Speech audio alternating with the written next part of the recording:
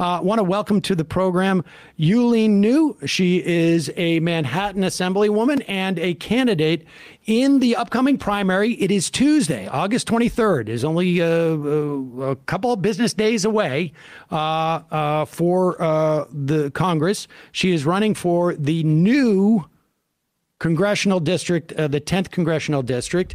Yuh-Line, welcome to the program. Thank you so much for having me, Sam. So I should just say, up at the front of the program, I made this point. I'll make it again. When this race started, there was, three, I think, arguably Elizabeth Holtzman too, although I think that, looking for sort of some new folks in Congress. But there were three candidates that I felt like if I was voting in this race, I would vote for any one of these three. But the one that I wanted to make sure did not win, particularly after de Blasio dropped out, was Goldman. I mean, he is basically a corporatist. This is a very progressive district. And, I think the world of Mondaire Jones and had the opportunity to interview him in the past. I think he's done some good work in Congress. And Carlina Rivera, I think, is a great councilwoman. But for me, it is about making sure a progressive wins this seat, and Goldman is stopped. And the polling suggests you're that person. Yes, I think that I am. I believe that I'm the only viable candidate in the race that's not taking real estate or corporate money. This presents the sharpest possible contrast with Dan Goldman, who is literally attempting to use his generational wealth and cash with real estate dollars, corporate interests, including Trump's super donors, to buy this election. He's very, very deeply self-funded. This community needs a leader who understands, obviously, the diverse needs of this district, not someone who literally came in from the Hamptons to run for Congress as a hobby. And it is concerning that Dan struggles actually to answer basic questions about the district. And since I've represented this district for the last 6 years in the state assembly, 100% of my assembly district is actually inside of the new New York 10. And so I am the proud pro-abortion rights, pro-immigrant, pro-healthcare values of this district. And so I think that it's very, very reflective of our district. And I think that, we don't need somebody who's inconsistent on abortion, talked glowingly about working with ICE, and opposes Medicare for all. Yeah, I mean, this is, in my mind, this is a all hands on deck moment, because it is really important in congressional districts where we have the opportunity. I mean, let's face it, like if I was to add up and just in the polling, and again, the polls, are polls, but there are only data point. We would add up, the progressive vote in this thing, it would be a landslide. I mean, five times over. And but because of the nature of this, and frankly, because of Sean Maloney, bigfooting Mondaire Jones, and frankly, that's another topic for another day. But this is where we're at. And you mentioned a couple of things, real estate money, and you mentioned abortion. I want to talk about, let's start with abortion. The New York Times ended up endorsing Goldman, but it was fascinating to see just how weak he is on abortion for someone, I mean, really for any New York congressperson, but particularly for this seat. And this seems to be like the key issue in 2022. And I wouldn't be surprised if it's the key issue in 2024. And we're going to need, it seems to me, in the House, representatives across the board who are as invested in abortion rights as possible. Yes, even Kansas gets it more than him. Yeah. I mean, our fundamental right to bodily autonomy is literally under attack. And this is a life or death issue. And we are already seeing the devastating impact of abortion bans in communities across this country. We watched as a woman literally bled out and then died. And so we need to pass Women's Health Protection Act on the federal level. New York actually is already stepping up to the plate. We ensured that we can serve as a haven for people in need of abortion care. And, we want to make sure that we are unapologetically champions of abortion rights in Congress. And I think that, right now, we need to understand how we got to this point, right? The Republicans have spent decades engineering a judicial coup. And then they've gutted abortion rights, they've gutted gun safety, they've gutted climate policy. They've made clear that this is just the beginning. And we know that right now it's not going to be, and this is what enrages me the most, but we know that it's not going to be, wealthy, white, privileged, cishet women who are going to be able to, get the healthcare they need whenever they need it, wherever they need to go to get it, right? It's going to be the people of color. It's going to be low income folks. It's going to be rural people who are literally going to not be able to reach healthcare fast enough, right? It's going to be people with disabilities that are going to be hurting the most, right? And so we have to talk about equity as well. And in New York State, we actually passed the Equal Rights Amendment also, and we have to make sure that we have equal access to abortion rights.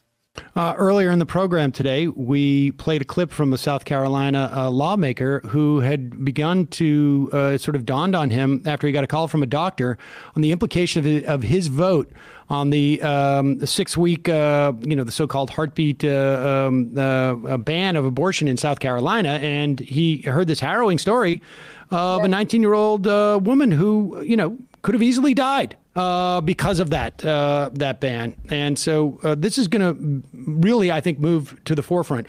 But let's talk about in terms of New York, which is really important in New York politics, and particularly in New York City politics.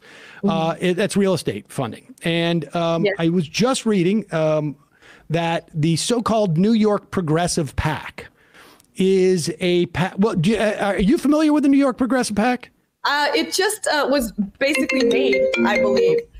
Sorry about that. It was just basically made a couple of days ago, I believe. Yes. And they're made by the people who put together the Common Sense PAC. And the Common Sense PAC, apparently it was a guy named Jeffrey Leb. Oh my gosh, I'm so sorry. No worries. It happens. It happens. We have far greater technical problems than that, I can assure you. But this guy, Jeffrey Leb, was this PAC, essentially, it's a different PAC, but, just basically a different name, is involved in a real estate developer PAC that targeted DSA city council candidates in the city. They are the same interests that have gone after a bunch of progressive and DSA folks. And this is the one person apparently they're really gunning for seems to be you. Yes. And I mean, there's a lot of reasons why. And I think it's because they fear that I am not beholden to real estate dollars. But I mean, explain to people obviously you're in Congress. You're not voting on necessarily, I guess, on land use, but it really makes a difference. I mean, we saw AOC was, at least one of the big names in drawing a lot of attention to, the big giveaway to Amazon. And basically stop that in its tracks. I mean, is that what they're afraid of? They're afraid of a congresswoman who is going to draw attention to that type of like real estate abuse in the district? Yes. And I think, we've seen what Warren's been saying. We see what AOC's been saying. We've been seeing, what Katie Porter's saying. We have to get big money out of politics, and we have to get corporate money out of politics, and we got to get real estate dollars out of politics. And in New York, it's particularly interesting because the real estate dollars have stopped bills before. They stopped bills that have been, really important to New York, such as the Good Cause Eviction Bill on the state level by Julia Salazar. This bill would help to prevent some of these incredible rent increases that we're all experiencing right now in New York. And it would have been something that would have been very essential and crucial to so many folks on who are paying rent and on the ground right now. And I think that it's so important for us to recognize that, right? That there was a huge rent package that we were able to pass in 2019. I was a part of that effort, and it was historic in so many ways. And it really took away a lot of the power of the real estate industry. And how did we do that? Is because we actually had, a lot of members who were not beholden to the real estate industry. We had a lot of members who were willing to run on that, right? And to make sure that, we overturned the IDC, that we actually had a whole brand new Senate with a real Senate majority being Democrats, right? And Democrats voting with Democrats. That was a nice change, wasn't it? And so I think that, it was really important for us to make those changes, to not be beholden to real estate interests. And this is one of the biggest reasons why, we have to make sure that we are not taking campaign dollars that can influence the real estate industry and folks who need to have protections. Let's talk a little bit about the climate change. There was Absolutely. Obviously just a big bill that was signed this week. From all the conversations I've had with climate activists, net win, not the full sandwich, but at least it's a down payment. I guess. You are known apparently in Albany for pushing a Green New Deal spelled with N-I-O-U, your last name. Just give me your sense of what you think needs to happen. It's not inconceivable that Democrats could hold on to the House in the fall. It's not inconceivable. I don't know if it was likely, but it seems at least very possible that they're going to hold the Senate. So you're partly there, and if the right senators get elected, it's not inconceivable that the filibuster goes away. I mean, this is like a perfect storm type of situation, but perfect storms happen. Storms, right? Right. Well, in that, in the event that something like that happens, what do you, based upon the work that you've done, what do you perceive as the sort of the most important things that we need to be doing in terms of fighting climate change?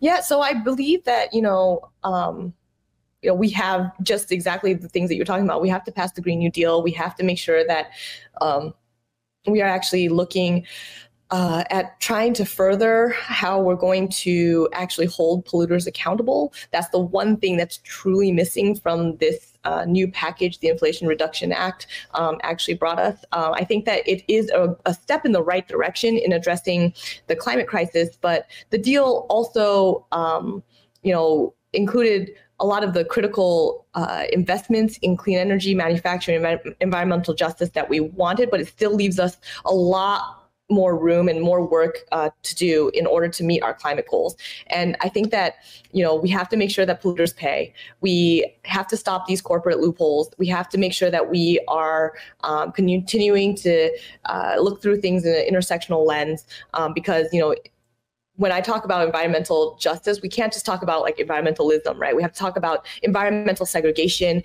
and really what different communities are going through because of the environment.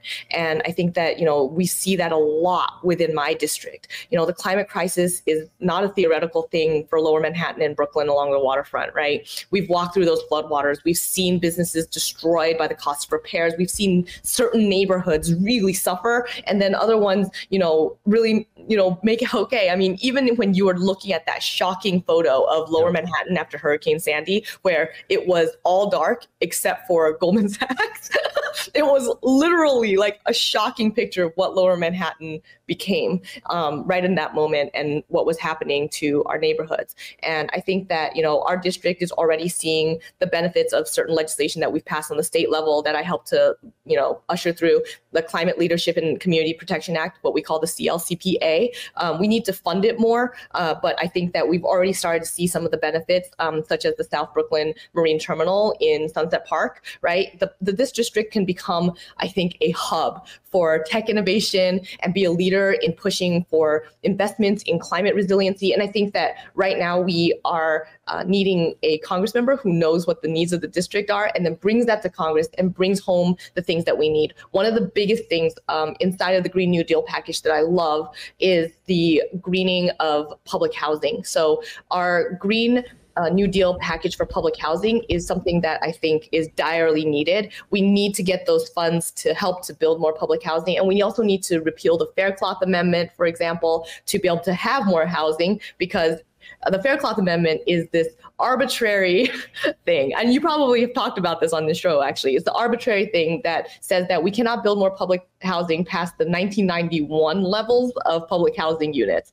And we have changed in our population by so much since 1991, increased by so much, and yet we have not built more public housing. And our public housing in New York is the only real, truly affordable, deeply affordable, and permanently affordable housing that we have here. And I think that we need to make sure that we're building more and not less. Yeah, I was just about to ask you about NY-10, and I don't know if people understand that that when we talk about public housing in this country, we are largely talking about New York. Yes. I mean, in terms of just sheer numbers of units. And aside from that arbitrary, I mean, I don't, what was the logic of pegging it on 91? Just that this is is this so is this something that that needs to happen on a federal level, essentially, to free up these funds, and how much NYCHA housing sits in the congressional 10th district, and how much of a deficit do you perceive there being? Yes. So I actually, because 100% of my district is inside of it, I know it so well. 1/3 of my assembly district is actually public housing. People don't realize that here in Lower Manhattan, right? Is 1/3 of the district is actually, public housing. So in the entire District 10, it's about 1/4 of the district. So it's actually a lot of units, a lot of families, so many different housing complexes. And, we need to fully fund public housing. Since 1991, the federal government has clearly divested from public housing. They've taken money and not put it into public housing. They have not put in new dollars for a while now. And so for decades, they've divested from public housing, dollars that should be coming into our states to take care of our public housing. And on the state level, I want to say that I'm very proud to have been the person to write the letter, to make sure that all of my colleagues who have public housing in their districts sign the letter. And we were able to fight for now over $1 billion in public housing capital dollars coming from the state. And, every single time I go and ask for that state money, I am told it is federal responsibility to get, dollars to our public housing. And I try to fight against it as much as I can to get those dollars to our community, because I'm always saying, hey, these are residents of our state, these are residents of our communities, and we need to make sure that we take care of them. People cannot live with mold, with no hot water, no heat, boilers that are decades old, folks who, have seen, there are people who literally have to heat their house with their ovens open. Right. And it's dangerous. People can literally hurt themselves that way. And I think it's very, very important that, we are actually bringing those dollars. So Maxine Waters has an incredible housing package that she had put into Build Back Better. Obviously, we know Build Back Better was not brought back home to us, but inside of Build Back Better, there was a really, really good and comprehensive housing plan. And I think that we should be able to put this into another bill, perhaps, much like we did for the Inflation Reduction Act, right? We can put a different package together, but this housing package was really very good. It was fully funding our public housing with $70 billion. It was also making sure that we could have more funding into Section 8. An influx of dollars into Section 8 would be so helpful for the voucher programs that we have. And Section 8 is very varied. There's a lot of different kinds of affordable housing within Section 8. And then there's also homeownership programs. There's a couple of different programs for new Mitchell-Lama kind of housing deals. And I think that it's really amazing to see a package like that, and it's $370 billion. And I think that that's something that would help to revamp everything. And I think that what we need to do is repeal the Faircloth Amendment, right? Fix the past. Then right now, we need to fully fund our public housing. And then in the future, we need to also make sure we pass the Green New Deal and then also get, a funding stream from the savings of greening our public housing to make sure that those energy bills and the dollars saved from not having to pay those large energy bills will help us to be able to build more public housing. Well, I want people in New York and outside of New York to just imagine. I'm not going to have him on, Dan Goldman, on the program, but I want people to imagine if he would have the depth of knowledge and the passion for that type of public housing program. Well, he said it very adamantly that he was against the Green New Deal. So. Yeah, I mean, I don't think he has a clue, frankly, about public housing. I don't think it even dawns on him, frankly, that it exists or how important it is. And this is one of those situations where what happens in New York sets the tone for public housing across the country because it's very nature. So New York could be setting an example in terms of total neglect, or it could be setting an example of, what we need to do in this country, particularly now with the rise in interest rates and the loss of housing that we had in 2008. And we're going to see it again now because of this. We're still underhoused in this country. Such an important issue. So Yuh-Line, what does it take now just to win in a shortened primary window, a completely new district?